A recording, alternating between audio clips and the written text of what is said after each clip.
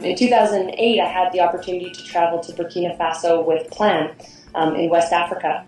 And we went into the schools and we met with girls who were the first generation of girls from their communities to be educated. You know, those girls, they were dreaming of a future. They almost didn't get that chance. It was such a fragile dream. Yet because of their school scholarships from Plan, they were there and they had the ability to keep dreaming and to keep striving towards a brighter future.